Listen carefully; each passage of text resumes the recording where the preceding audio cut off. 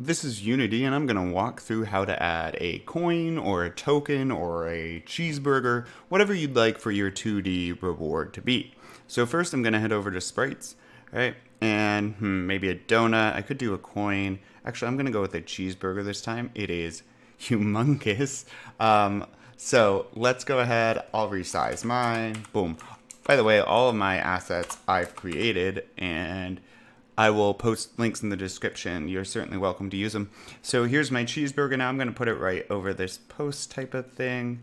Maybe when they get past the bad guy, they can earn themselves a cheeseburger. Okay. And then for, yeah, no, that's looking good. I'm just going to name it reward. I'll name it coin actually, because it's kind of a universally understood what that is. Okay. Coin. And that is also looking good. Let me go ahead then, and I'm going to add a tag for this. Boop. So we know what it is. And I'm going to call it coin. And save. All right. So first off, what I want to be able to do is have this rotate. I want it to be interactive. It looks very strange if just a burger is floating there or a coin.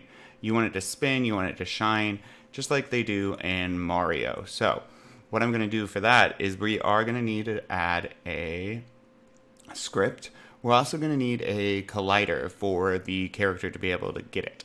So let me add a component to this, and collider.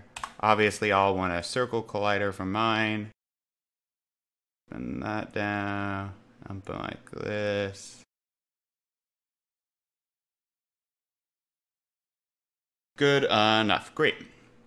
I'm going to hit add component now, and I'm going to call this coin script and create and add.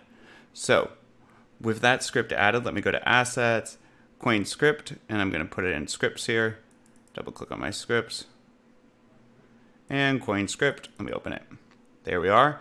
So this actually is some super easy code. All we need is for it to spin at least is for something to go here within the update function. What I want to have happen is transform.rotate 0, 0, 0.5, I'm thinking for a speed. And that is just the x-axis, right? We're not having it, that's just the z-axis. We're not having it move on the x-axis or the y-axis, just the z-axis to make the whole thing kind of spin for us. Let me shrink this down as well. And let's try it out. And there we go. So we have a circular, rotating hamburger. And again, you can control the speed to be whatever you wish. So now that I have that, I want the player to actually be able to, well, obtain that hamburger. So to do that, you're first going to want to be able to keep track of it, a score, right? So let me go ahead and do create UI text. And it will automatically create a canvas. That's fine. Text, I'm just going to label score text because I'm creative. Okay. And let's go ahead and go to that.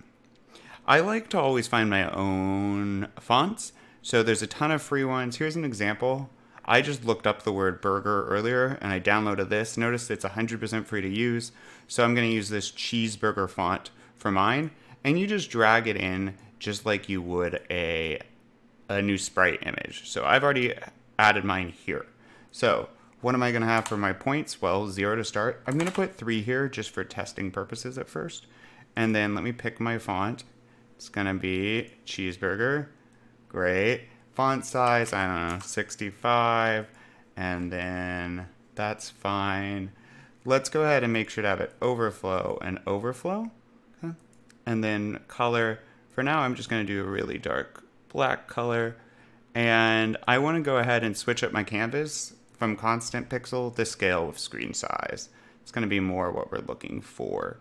Okay, and I might as well try to get this a bit better width and height. Let's do 80 for height. That's way too much. Okay, and then I'm going to have mine centered on this side and centered in the middle. So let me zoom out here. I'm going to double click on canvas. Yeah, let's pull this up. Over, double click on score text. Yeah, that's looking pretty good. So let me get rid of these extra zeros here. All right, now we want the score to be changing when the player gets the coin. All right, so let me head back over here. What I'm going to need now is to head to my player script. Now in my player script, I actually already have on collision stuff. So if you don't, you want to add a private void on collision 2D collision, right?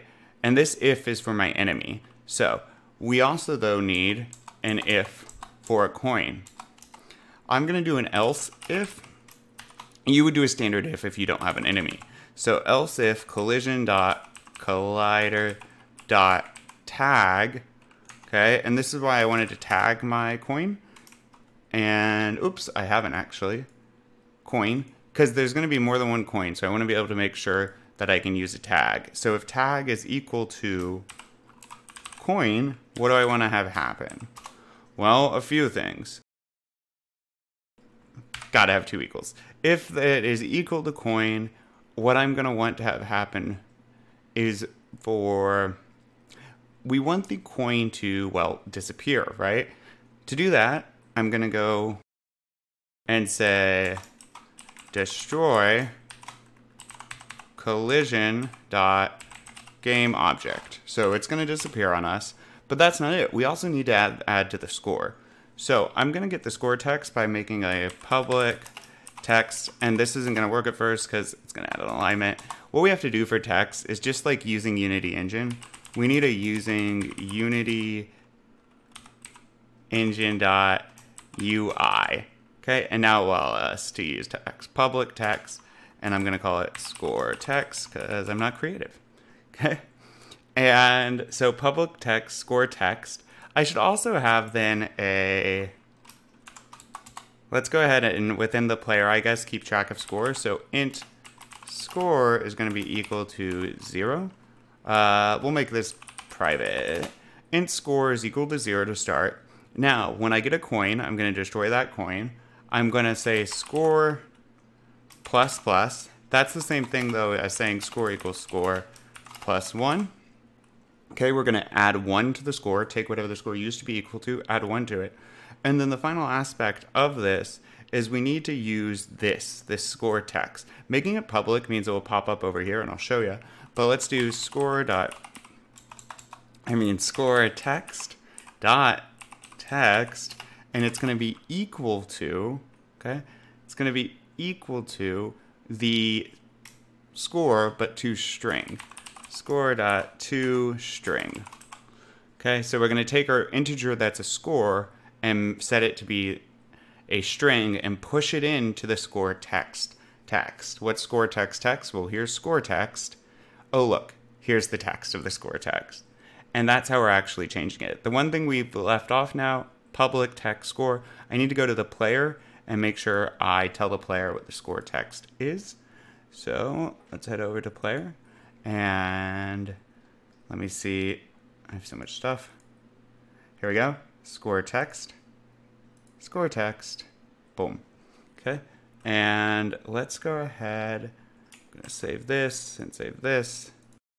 All right, let's just check on a few things. So we got that.